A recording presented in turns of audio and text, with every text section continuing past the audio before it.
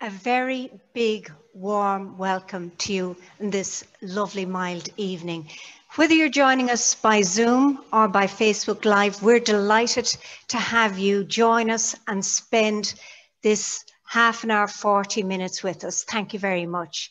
And we're delighted to be here with you. This is the 5th night of our diocesan mission, Be Christ's Joy. So, Céad Míle Fáilte. As you know at this stage, this is the evening part of our daily mission schedule, and we're delighted with your positive response to everything on offer to you throughout the day, so keep it up. For tonight, just to remind you of the format which you're kind of used to at this stage, I would say, there are 3 parts to the night. Our guest speaker makes their input, and that's followed by a transition piece of music while we gather your questions. So just to remind you, if you have a question, if you hover your mouse over the bottom of your page, you'll see the Q&A icon there at the bottom. So if you have a question at any time while our guest is speaking, you can just type it out and submit it to Frances Rowland. She's gathering the questions behind the scenes and she'll join us after the piece of music. So very, very welcome. On to our special guest. And our special guest tonight is Brother Richard Hendrick. Brother Richard is a priest and a friar. And just to keep you on your toes before we begin and Brother Richard gets you nice and relaxed, I'm just going to give you a little quiz, 3 clues as to the actual order that he belongs to. I'll start with the most difficult one. He vows his life to the living of the rule of St. Francis. And now, if you were listening to Horizons the Sunday before last, you'd have the answer to this. So that's our first clue. The second clue is his order is the same as our great Padre Pio's order is, or Saint Pio, as we now would know him. And the third thing is there's a cup of coffee named after the order, or a person from the order invented this. He can clarify that, Brother Richard, when he joins us in a second. So there are your 3 clues, and if you're listening to Horizons, you'll know the answer to these. Back to Brother Richard. He has been involved in youth ministry for many, many years. He's worked at 2nd level and at 3rd level as a chaplain, carrying out retreats. He's very versatile and he does lots of wonderful things. He has a particular love of Christian mindfulness and meditation. And when we speak with him, when I speak to him, I always get that lovely, relaxed kind of breathing, lovely, lovely manner. So it's his work and it carries into his way of being. He's been involved in several things, including parish work. But what has fascinated me is he's spent the last 10 years blogging. He has his own blog and he has most beautiful poetry on it. Daffodils, snow, nature, breathing, everything.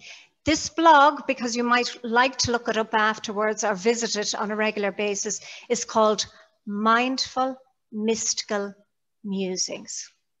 He's no stranger to Kerry either, Kerry Diocese, the Diocese of Kerry. He's been down here with young people. He's been down here with priests and at other gatherings, and maybe a Lenten talk or 2. And everybody who remembers, everybody that I mentioned to remembers, says, oh yeah, that was lovely. So they do remember Brother Richard. So hopefully tonight will also be like that we'll take something away from the night. He's based at the moment and he's coming tonight to us from Dublin, the mother house of his order, which is, this is really a 4th clue. It's the day centre for the homeless in Dublin with Brother Kevin. And you might remember Brother Kevin was visited by the Pope when he was here recently. Lots and lots of clues there. Brother Richard's theme is be fully alive. So over to you, Brother Richard, and you are very welcome tonight.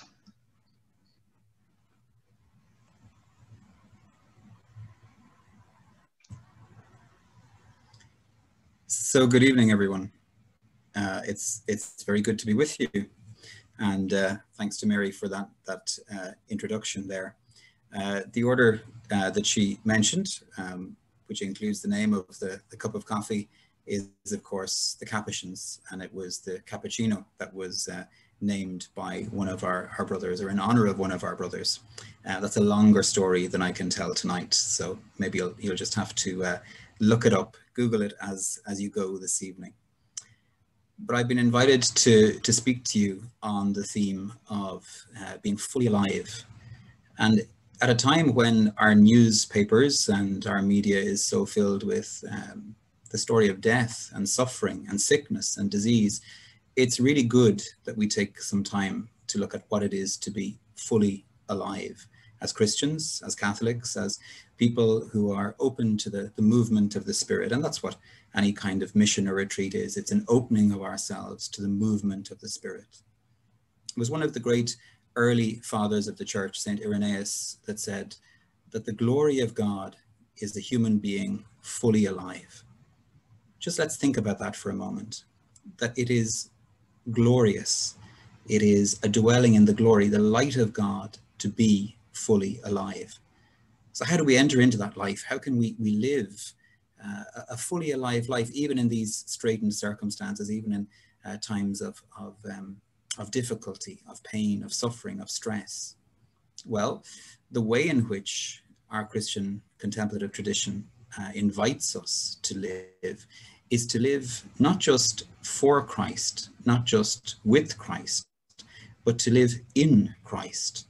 In the Gospel of John, Jesus describes his entire mission as having come that we might have life and have it in all its fullness. Now, the question we have to ask is, what kind of life is Jesus talking about? Well, later in that same Gospel, he tells us he is that life. Remember when he says, I am the way, the truth, and the life. He is our life. Right at this very moment, we draw not just our spiritual life, but even our physical life, our natural life is drawn from God, is drawn from Jesus.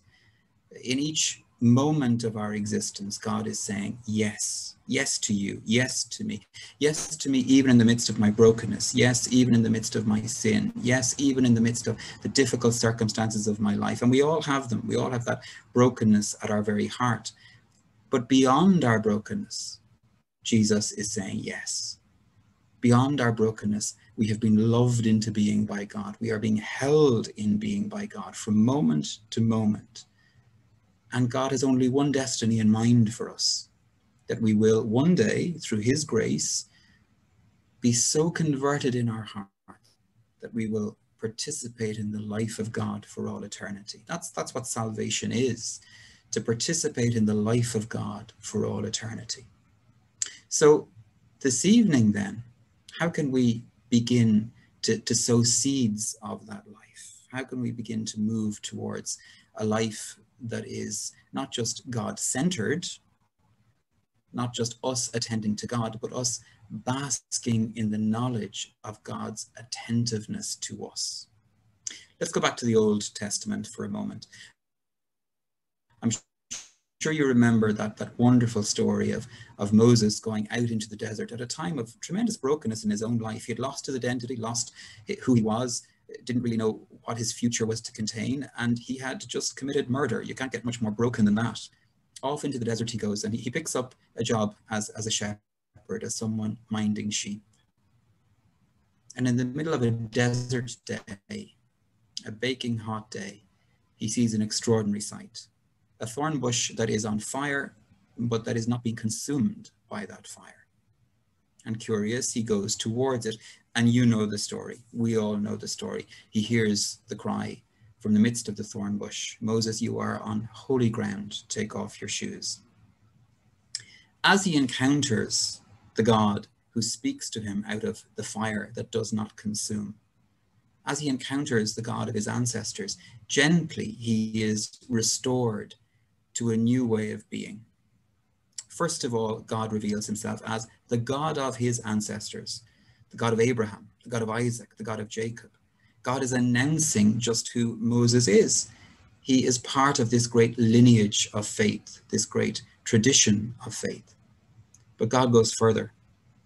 He doesn't just reveal who Moses is, he reveals who God is.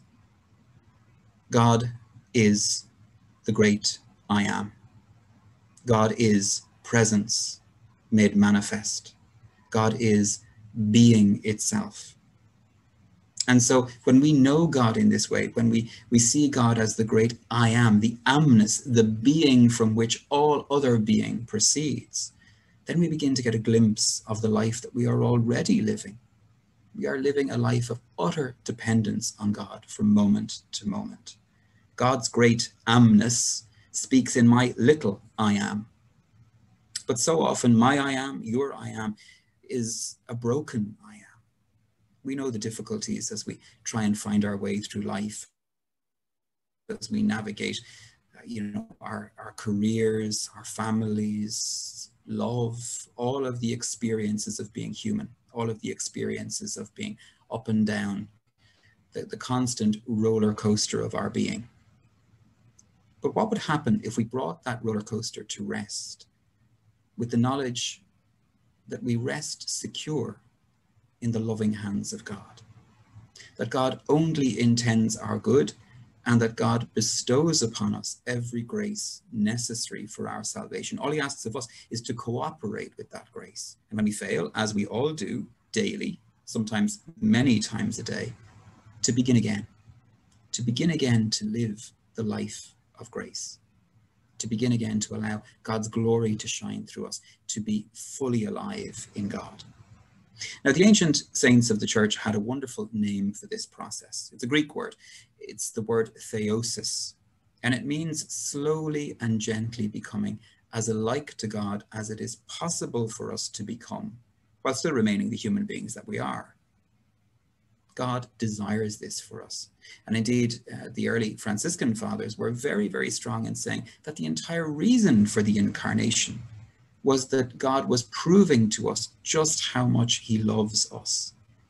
In his incarnation, in coming into this world as Jesus of Nazareth, he shows that he wants to be with us. Remember that great prophecy of Isaiah that we heard so often in the Advent days, that God would reveal himself as Emmanuel, the God who is with us. Not with us when, or if, or because, but just simply with us in our being. God wants to share his life with us. So if we want to be fully alive, that's the life that is calling out to us. That's the life that we are, all of us, being invited to enter into, to begin again each day with. So this theosis, this process of becoming as alike to God as it is possible for us to become, how do we live this life? Well, first and foremost, we realize that Jesus is, as we've said, that life. And so we invite Jesus into our hearts. But here is the great extraordinary thing. When we invite him in, we discover that he was there all along.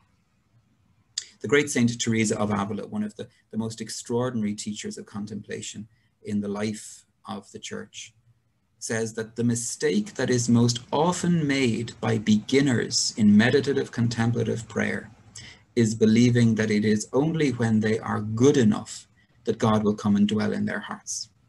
She gives a beautiful image. She says that it's like someone who stands at a window looking out for a friend when the friend is already sitting behind them in the kitchen, waiting for them to come and join them at the table. So let's turn around. Let's realize that God already dwells in our hearts. The Christian mystics tell us that there is no human being we will ever meet who is not already a temple of the presence of God, simply by the fact that God is holding them in existence.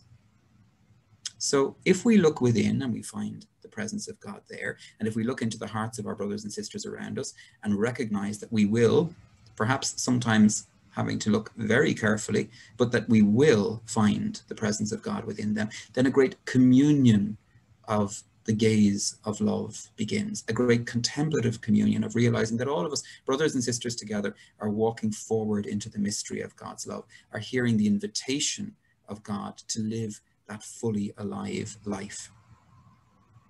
It's also a call for us to recognize that when we dwell in that sacred place at the very heart of our being, the cave of the soul, as so many of the saints called it, we will find there the still small voice of the Holy Spirit.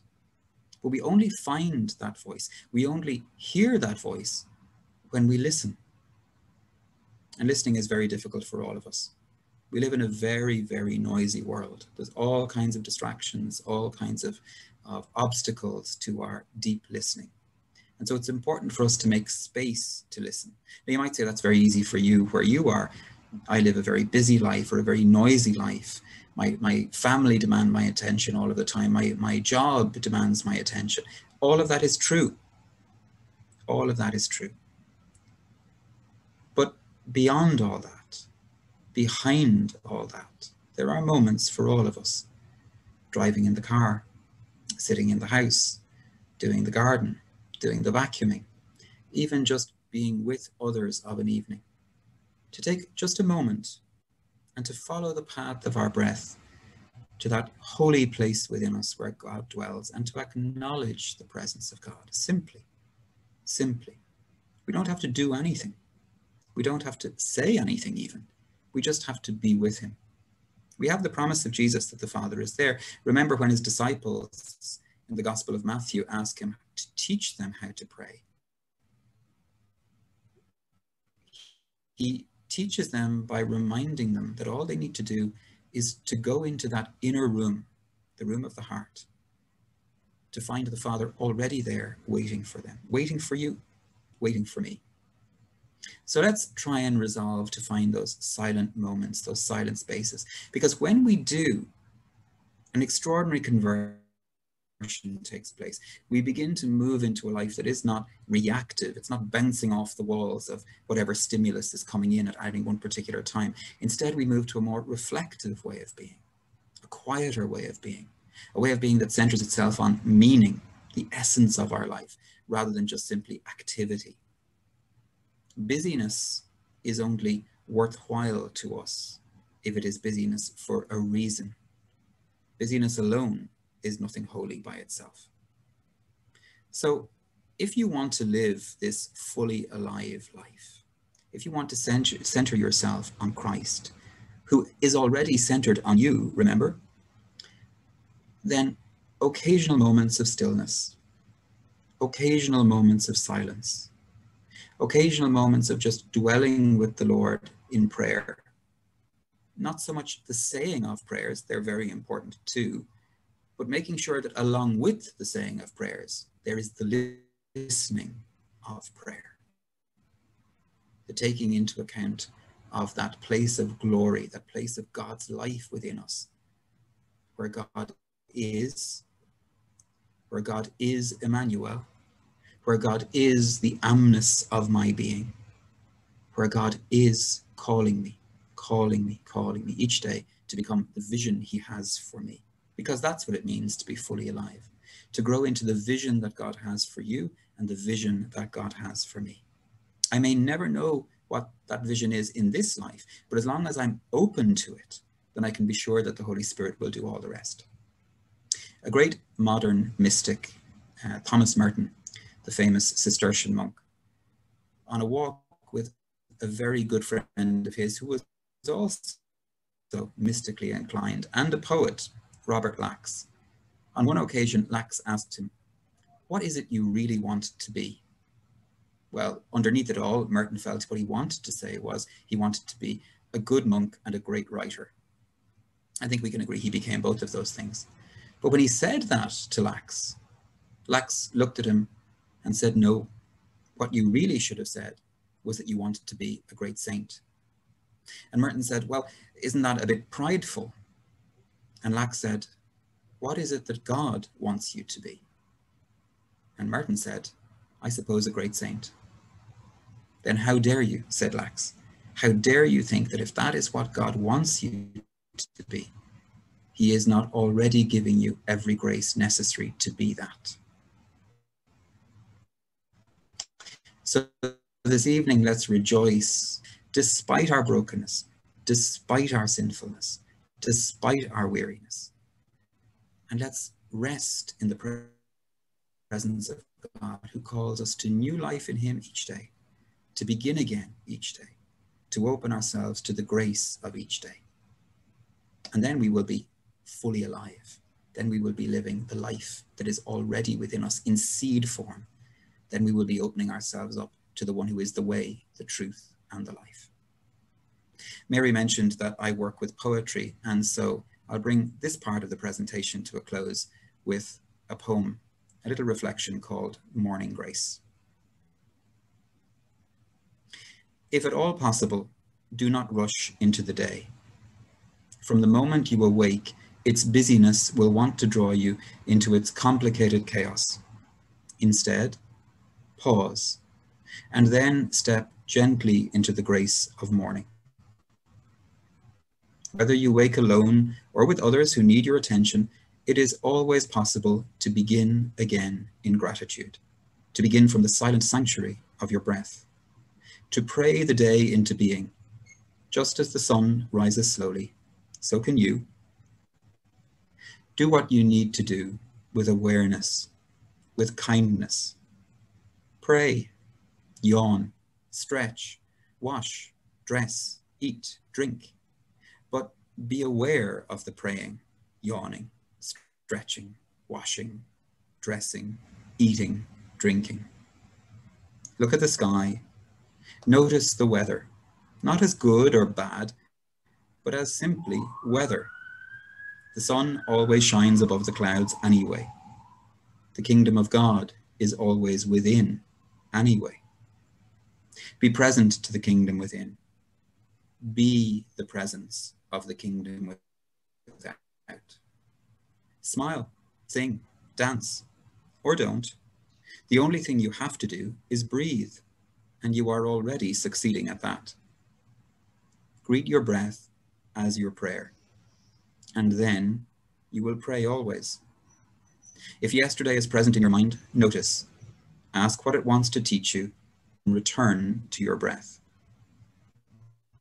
If tomorrow pulls you onwards, notice, tell it you will meet it when it arrives, and then return to your breath. Today is the place you stand, and the only place it is truly possible to be anyway. So be here, now, choosing to be here, now. Touch the earth with joy, look at every being with love, smell the coffee, smell the roses, smell the sweat of work. All of it will remind you that you are alive. You are here for another day. So, if at all possible, do not rush into the day. Instead, let the grace of the morning in. Thank you for listening this evening. Brother Richard, thank you so much. That is beautiful. You've almost silenced me, but not quite yet. We have a piece of music that you've chosen. You've chosen a piece from Brother John Michael Talbot, I Am the Bread of Life. Now, Brother John isn't singing it himself.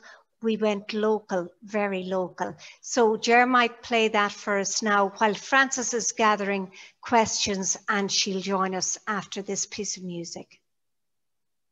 Thank you.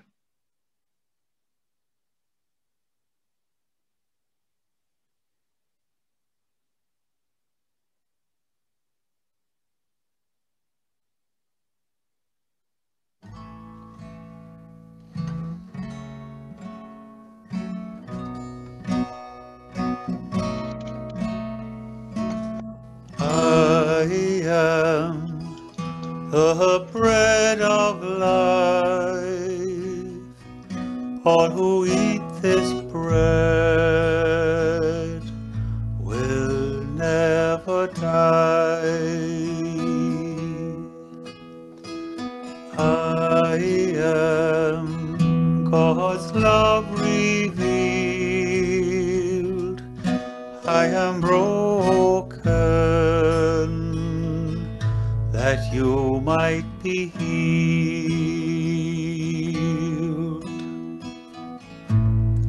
All who eat of this heavenly bread, all who drink this cup of the covenant,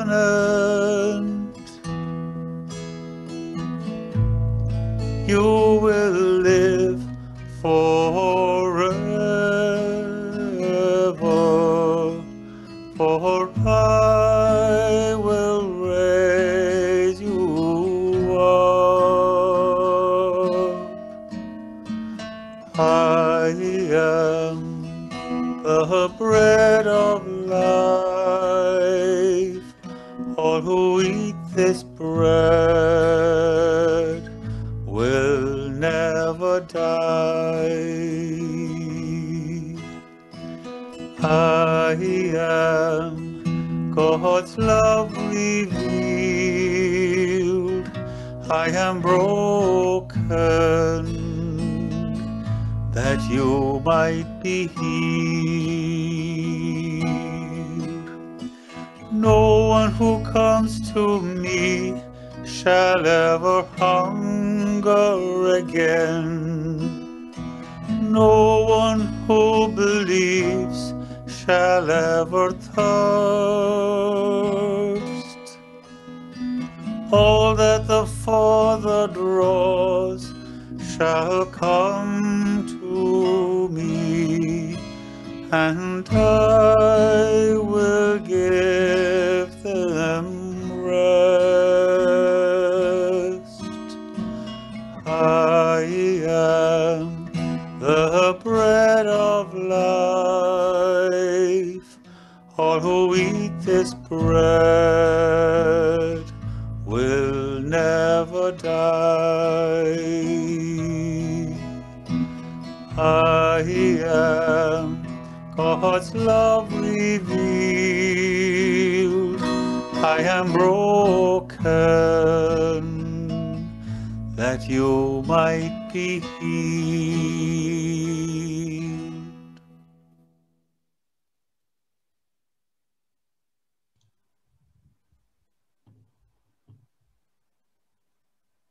Welcome back, and welcome to Francis Rowland, who's going to gather a question or two for Brother Richard. So Francis, thank you. Off you go. Thank you very much. Richard, inundated here with questions, and really very, very strong questions. The first is, I suppose, you've spoken about basking in the knowledge of God's attentiveness and God's love. We don't always feel worthy of that. Where do we start? Well, we're not worthy of it, but it comes anyway. It's grace, it's gift. That's what it means. None of us will ever be worthy of it, and no matter what we do, we will never be worthy of it. And God says that's okay. You know, there's a difference, I suppose, between the of sin when we find ourselves in those situations, but then there's repentance and conversion, and God is constantly calling us back, inviting us to begin again. St. Francis put it beautifully. He said, referring to his earlier life, I have been all things unholy. If God can work through me, he can work through anyone. So we rejoice. That's very encouraging. Thank you. That's very helpful. The other sorts of questions that are coming in, if I can group them together, I suppose, is summed up in the question of, should we have, or how do we develop a contemplative practice so that we notice God as God draws God's attention, our attention to God during the day. So, and how might we start that? Sometimes it's very hard to still the mind, to still the spirit, to still all that's going on around us. Sure. Sometimes we can get very caught up in technique, you know, and it's very, very simple, really. I always say that the first teacher of contemplative prayer I ever had was my grandmother. And it was simply the fact that she prayed the way so many people in Ireland prayed, which was that as she went about her day-to-day work, under the breath, constantly, there was just simply, Sacred Heart of Jesus, I place all my trust in you. Or, O Mary conceived without sin, pray for us with recourse to thee. All of the old aspirational prayers, and that word is important. Aspiration means to aspirate, to breathe towards.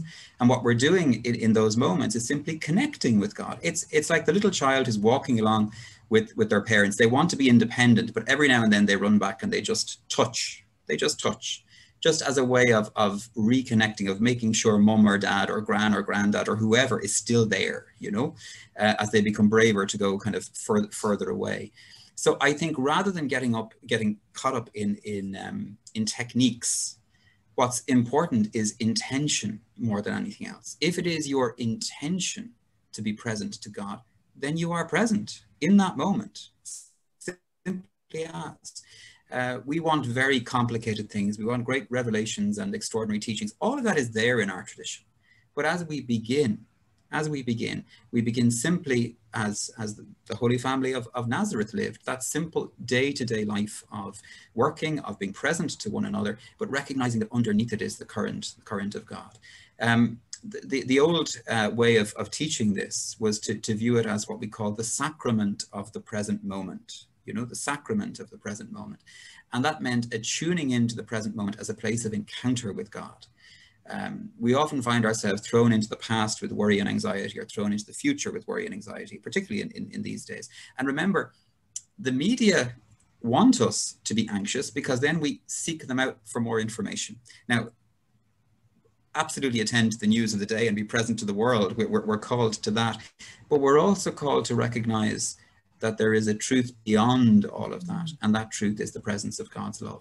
So I think for us to simply practice each day, as I said in the little poem, not just eating and drinking and walking and working, but tuning in, really asking yourself, how am I present to this in this moment? And then recognizing that behind all that is the love of God, and touching in with that love through those little aspirations throughout the day. If we're finding silence very difficult, well then allow your silence to be threaded through the name of Jesus, through the repetition of the rosary, through those little prayers. And that's a way of connecting and holding contact with God. Very powerful, thank you. Another grouping of questions that have come in have been around, I suppose, that the God you're talking about, in some sense, isn't always the God that we've met in our experience of life, maybe in our formation, maybe the way we're brought up. And a feeling that many people have walked away from God, but it's not the real God that they've walked away from. And perhaps for many of our young people, they haven't heard, or the real God has not been presented to them. Any suggestions of how we might do this more as individuals, as family members, as communities? The simplest thing is start with your own relationship with God and allow that glory, that light, that presence to shine from you. I think too often we immediately go to programs and preaching and teaching and all of those things, and really what's really being asked of us is an interior conversion. Look at the way Jesus did it. You know, that's the great example. He taught by his very presence. That was the primary way of teaching, so that others would say, "Where do you live?" And he could say, "Come and see." And that's what we're asking for. Now, of course, he taught as well, but that teaching came from, I suppose, along the process, along the way. So it's important for us to have encounter with God first. I taught in schools for many, many years, and again you would have the conversation with parents who were very worried about the way in which maybe young people had abandoned the practice of what they saw as the practice of the faith. You know, I think while it's very important to teach and to call back and to show our beauty and our truth, today's the feast of Thomas Aquinas, the great apostle of truth, you know, to really show the truth that we have, but we have to speak the truth in love. And so I would always say to those parents, you know, as they were panicking about their child who said, "I don't believe in God," the first question is, well, do you believe in love? And if you believe in love, then you believe in God, because our faith teaches that God is love. So if we start from that beginning, and you know, that someone is trying to live a loving life. Now, we may be living a loving life, you know, in a way that perhaps needs to be more attuned to the Word of God, more attuned to our way of faith. But we start with the good. If we honor the good and start with those seeds of goodness, then as I mentioned, God is already providing the grace for us to become what we are meant to become. So I think my first teaching for myself primarily is, in every encounter, is somebody meeting the kind of God that I want to meet? Because if they're not, then I need to go and work on my practice first. That's a brilliant answer. Just a last question, Mary, if you'll allow it. They had you pegged very quickly, Brother Richard. They knew you were a Capuchin and they knew all about cappuccinos. But people are asking, okay, they've loved the poem that you recited there this evening. Any other poems that we can access, and can we access them through your own blog? You'll find most of the writing is on the blog. I'm also on Instagram and on Facebook. Brilliant, brilliant, because people would really like to just if they look up Brother Richard, they'll find it, and those daily posts go up. They're open to the public. Come along and be part of that. So I generally post 2 or 3 times during the week, so you should be able to come across them there. Thank you. I mean, and we are conscious that yes, we must develop our own practices, but it's sometimes nice to have something that reminds us and draws us back and calls us back. So thank you very much. The questions were well received. Thank you. And thank you, Francis, and thank you everybody who has given us a question there, because you see how wonderful it is to have the questions to respond to. Brother Richard, just if you had a sentence or two just to wrap up, to leave us thinking before I wrap up the night fully, just what would you like to leave us with?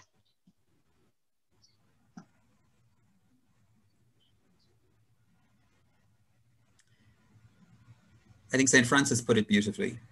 To the brothers, every day, he would say, let us begin again, for up until now we have done nothing at all.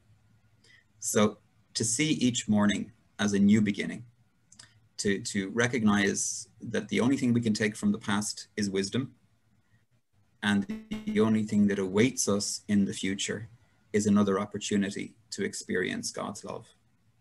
After that, we just have the now. And in the now, our God is Emmanuel, the one who is with us. Brother Richard Hendrick, so that everybody knows your name and they can Google it and they can look at your wonderful blog with the gorgeous poetry, absolutely lovely, inspiring poetry. Thank you very much for joining us tonight from Dublin, and we could hear the sounds of Dublin occasionally there in the background. So thank you very much. We appreciate it. We really do.